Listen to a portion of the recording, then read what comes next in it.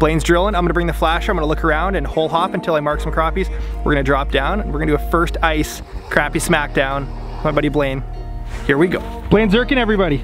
Pop one right here. This one's gonna be loaded. Right here? Yeah, big school, big school. Sweet. Boom. I'm getting more suspended out on these holes. I'm getting a bunch of random suspended marks. Yeah. This one's chasing me. Yeah. We have a lot of got him. I don't know what it is. Guys, we're hooked up, first fish. It's tiny, super tiny. Tiny? Oh. It's real tiny. we got bait right there. Ooh, new mark just showed up near bottom. It's rising up to, oh boy. He's coming up to chow me. Yep, on. Oh, guys, we're stocking up on lake trout bait. Yep. Oh yeah, yeah! Guys, look at that. That is gonna be candy. We collected some bait fish there. It's gonna be good for pike and lake trout, maybe big walleyes, but for now, we need to keep focused on crappies. So we're gonna keep moving. Probably switch lakes right now, actually, because this seems kind of vacant of slab crappies. Lake number 2, we're running through the muskeg. And Blaine promised 100 crappies of this spot. Come on. Oh, heads up. Heads.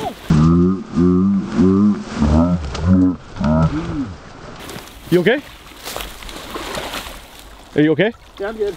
That, ice safety. Ice safety. Took one step into the muskeg. Oh, happened very fast. Lake number 2, I don't even know if I'm gonna use the footage from lake number 1. I caught a couple of Cisco's. We did not catch any crappies, so we were still on the hunt for first ice crappies of 2018. Blaine is drilling and checking. We got about, we've had 8 inches of ice so far, 6 to 8 inches, so a lot of ice, but you still gotta be so careful. We accessed through a muskeg area, and the muskeg was quite a bit thinner, so you gotta be so careful. Just because one area is good, you know, muskegs, there could be air bubbles trapped in there, there could be beaver trails and stuff, so just use so much caution. We got about 2 hours left. We're hoping to get on a couple of crappies, have a fish fry for dinner. So we're gonna get after it. It's a cordless drill. Blaine is an electrician. He's using his cordless drill to pop hole. Super good for early season. The ice is thin, super lightweight. We got a 6-inch flight on there. And Blaine's about to Swiss cheese this, and I'm about to film him Swiss cheese it, and then we're about to catch crappies.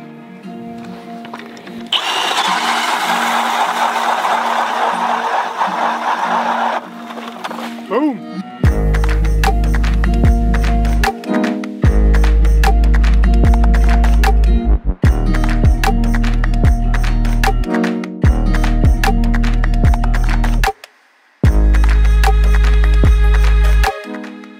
That cage roll is pretty cool. That's the first time I've seen one. Just how light it is, how quick it is. I am in no way endorsed by cage roll. But electric drills in general seem to be changing the industry. I might have to get rid of my gas drill pretty soon. But holes are drilled. We're gonna go check the basin. Fishing basins is a very typical technique for winter crappies. Blaine says this is where they live, so we're gonna give it a shot. These guys were higher too? Yeah, okay, that's good to know. Blaine says they're higher. Like every crappie lake's a little different, but some lakes, they will suspend so high, so it's like, don't even drop down unless you mark them.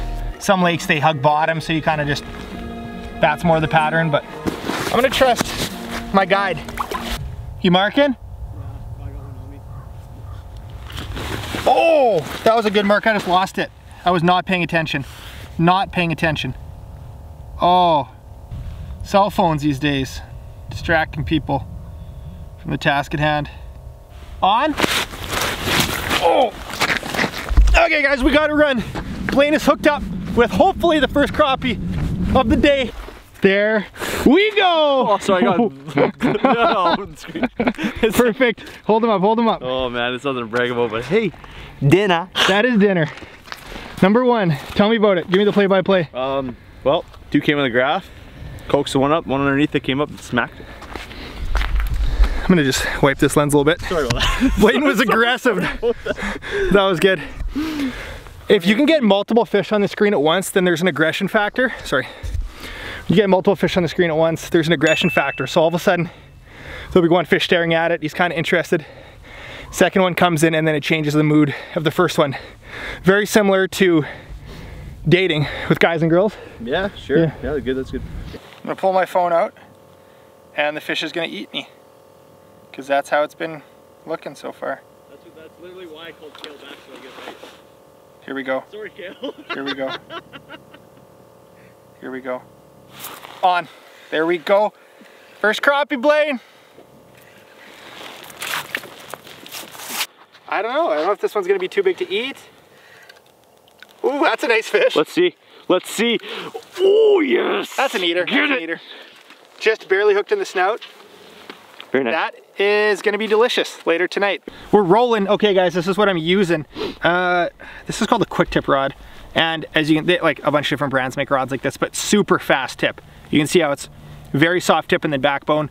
You could use this for like a nice dead stick rod for walleyes. Awesome rod for crappies because it's all about that light tip. And this is the jig. It's a tungsten jig. I've not used a lot of tungsten jigs, but essentially the main reason people use tungsten jigs, they're way denser, way heavier than lead for the same size. So you can get this tiny profile and it's just way easier to fish. I think this plastic's called a dragonfly, but these are a new company called Frostbite, and it's good so far. We haven't needed to use bait, and we got 3 crappies on the ice, so things are good. And man, ice season is upon us. Here we go. He's on me. There we go. Yes, sir. Number 2. Oh man, we're eating good tonight. Blaine and I were thinking we were gonna eat another nice one. Some deer sausage. Right on. But we might not need to eat deer sausage because we're crappies.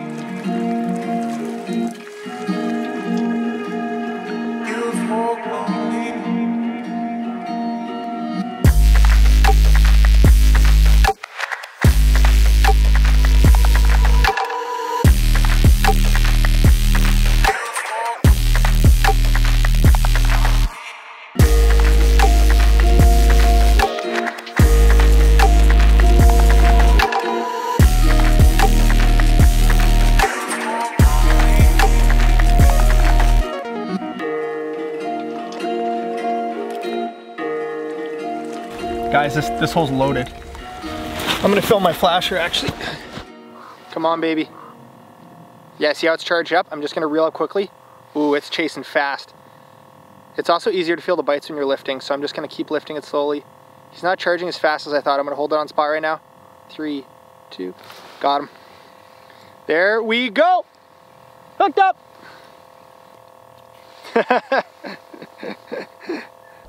Oh, there's a mark.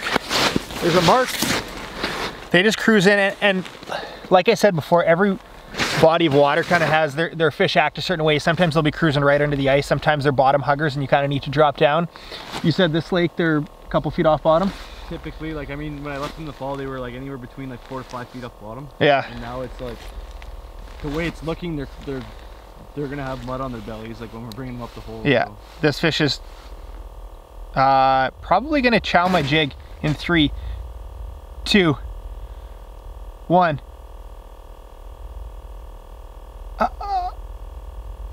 Oh! Yes, sir. Better? I don't know. That was so much fun. Guys, you need to have a flasher. Like, you can see the jig, you can see the knot, you can see the crappie. Are we gonna eat that? Oh yeah, we'll eat that. We'll eat that. $12, baby. I saw a little drool dripping out of his mouth there. Like, sorry if I'm making a mess. Looks like he's coming up. A better mark. Blaine, why do you like crappie fishing? Why do I like crappie fishing? And can you catch one during your explanation, please? It's because it's just such a hot and cold fish. Like sometimes they're going, you can pattern them really well too. I mean, seasonal wise, like right now we're out in the basin. It's winter. Springtime, they move up shallow. I like being able to crack the code of their stages and where exactly they're going to be in the lake. Like it's just something I've always found fascinating, and when you can put it together, it's pretty sweet. Wow, that was good.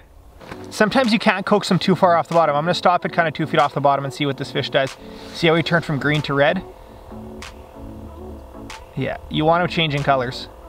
This one's charging fat. Oh, there's 2 fish there. Here we go. I'll be dropping. Here we go. Drop down in here. Yep. On. Another table. Get down, drop down, drop down. ode to uncut angling. We call this tag teaming crappies. That's a little small. We're not gonna eat. Gobbled it. Wow, I've never seen one that small actually. Gone. Like no offense, like that's good. That means the lake's healthy. I like that. Here we go, guys. Here we go.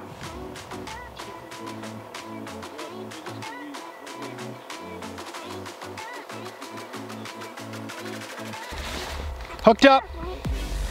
Blaine's on the phone with his girlfriend. I'm smashing crappies.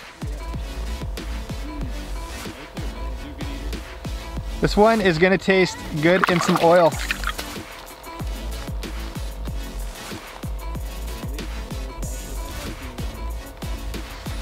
That is a good eating size fish. Blaine, it's been so long. Oh, it's a rock bass. What? It's a rock bass. Hold him up, hold him up. Really? Give me the hero hold. Oh, this will be the thumbnail. Don't shake him. Yeah, right there. Perfect. Okay, we're good. We're not. Oh, we're not gonna eat that? Oh no, you eat them? I'm just messing with you. Oh, I was like, what? Oh, that was good. Oh, there's fish all over me, guys.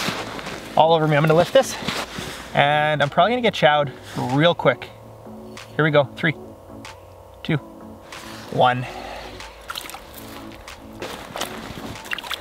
There's just constant fish moving through this whole Blaine's hole hopping and oh, here we go, here we go. That's a bit better. This is a better fish. Oh yeah, that's an eater anyway. That's better. These aren't jumbos, but it's just good to catch some fish and good to eat some fish. Yes, sir. Blaine's hooked up. Yeah. I worked so hard for this crappie. I don't care how big it is, I'm eating it. No. I worked so hard for this thing. Oh, yes. Oh man, like that, I have more satisfaction out of this one crappie than on the 4 I caught today. Hold them out. Like honestly, like this giant. Just kidding. Blaine worked hard for that one. I worked so hard for this one. Like, add him to the pile. Is it time to go, is it time to go cook? I think it's time to go catch. We already caught, so it's time to cook. Disclaimer, Blaine would not eat a 16-inch crappie. We like I feel horrible saying. No. 10 to 12 inches is like prime eating size. Yeah. Don't eat 14, 15 inches. They're old fish. They can be like 20 years old, so just a disclaimer before you take our jokes too much. Anyways, we're heading to the kitchen now. Amazing time on the ice, and now we're gonna eat them. Welcome back to the kitchen, Zirkin's kitchen today. We are doing crappies, as you saw previously. We're gonna deep fry them. We're gonna toss them in Frank's hot sauce. This is crappie buffalo bites, and it's gonna be good. Oh yeah. Crappie's a little tougher to cut. They're definitely tougher than a walleye. They're really bony, so don't expect quite as much meat, but you're gonna cut them kind of the same way. Cut behind the gill, and then you're just gonna run sideways along the spine. Bony. A lot of people like to use electric filleting knives. That's one slab. Do the same thing to the other side. Nice. Crushed it. Woo! So ribs are pretty easy. You can see the ribs right there. I'm gonna run my knife right against the edge, and I'm gonna kind of turn it up. See how I'm turning it? I'm gonna turn it up right under the edge. I'm just gonna kind of scoop it out just to save as much meat as possible. This is the lateral line. This is called the pin bone that runs right along the middle there. It's called pant legging it. So you can take your knife and you cut on either side of it. So the pin bones get smaller when you get to the tail. You can cut on either side of it. And essentially what you're doing is making a little pair of pants. That's why it's called pant legging it, or zippering or whatever. So right there you have a little pair of pants. Can you get a shot of Judy right there? Judy, are you excited for some fish? Judith. We're just finishing up cutting the fish. I am chopping some potatoes. We're gonna do some baked potatoes or oven roasted potatoes, along with some sauteed peppers and mushrooms. The focus is the fish, so that's what we're gonna spend the most time showcasing and showing you guys how to do. But for now, I'm cutting these baby potatoes in half. Gonna put them seasoning, some oil on it, put them in the oven at 400, and get those in right away because I think they take about an hour. Potatoes in the oven. Blaine finished cutting up our fish, so here's the important part for this. I like to cut it up into little chunks, kind of like a couple inch cubes. So we're gonna take that, kind of like chunks that big. I'm gonna check it for bones now to double check if Blaine did a good job. Just like that, you gotta think like chicken nuggets. That's what we're gonna toss them like, so this is pretty good actually. Blaine did a really good job. Thanks, Jay. Blaine did a great job. So we're just gonna cube it up. Once we cube it up, we're gonna throw in some breading. We'll show you that, and then we'll keep rolling. All right, this is the deal. Panko, this is like a Japanese style coating. It's super crispy, it's incredible. If you've not done panko on fish, you are missing out. So that's what we're gonna use for our breading. Crispy is kind of key for this. We want it really crispy. This is gonna do the trick. There's a bowl full of panko. That's a bowl full. Step number 1, Frank's. It's important for this buffalo style. We're gonna just take a bottle of Frank's, pour it out. Fish into the Frank's. That's our bread, or that's our coating.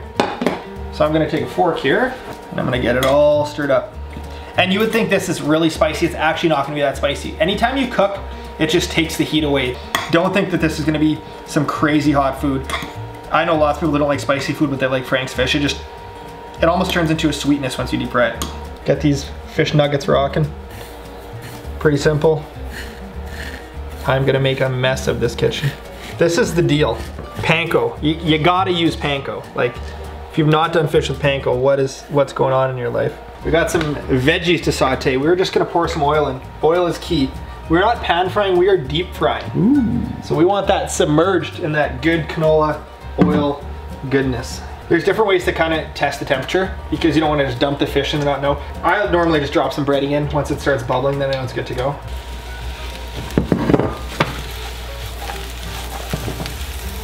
Let's just pretend that didn't happen. Just gonna check on them taters. Looking good. Tough to multitask, but it's looking good. Fish waiting to hit the oil, which will soon be good. Sprinkle it in. You can see how it's starting to bubble a little bit. It's getting close. Almost there.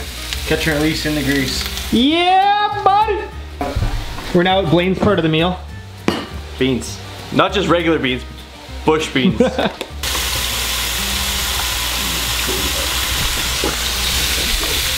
The only thing about the panko, guys, is a lot of that panko will peel off and get in the oil. This is looking good. I think Blaine's gonna switch to cooking duties, and I'm gonna switch to slow-mo duties. Sweet.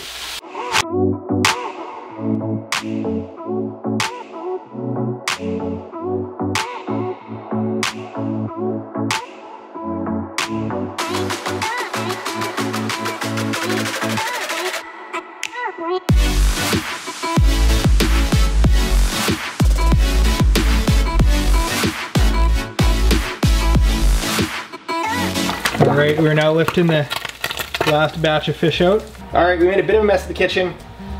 Peppers, mushrooms sauteed, beans are looking mighty fine. Potatoes are pretty much done. This is the last step. We are gonna get some margarine on the pan, and this is what makes the Buffalo Tossed Crappies the Buffalo Tossed Crappies. All right, Frank's is bubbling. We got our fish. We're gonna get this fish hitting the Frank's. My goodness. Oh geez. Big things are happening, guys. Big things are happening. Watch out, watch out. We're gonna do a little toss. This is what makes it the toss. Dude, that looks so good, man. It's a bit of a sloppy mess, but it is a delicious sloppy mess. Look at that.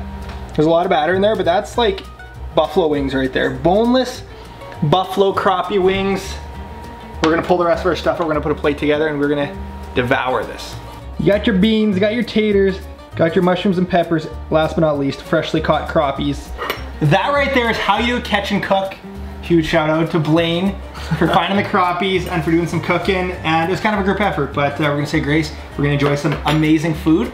And we're gonna plan our next ice fishing trip. So thank you for watching. Make sure to subscribe, make sure to follow Blaine on Instagram. We'll see you next time.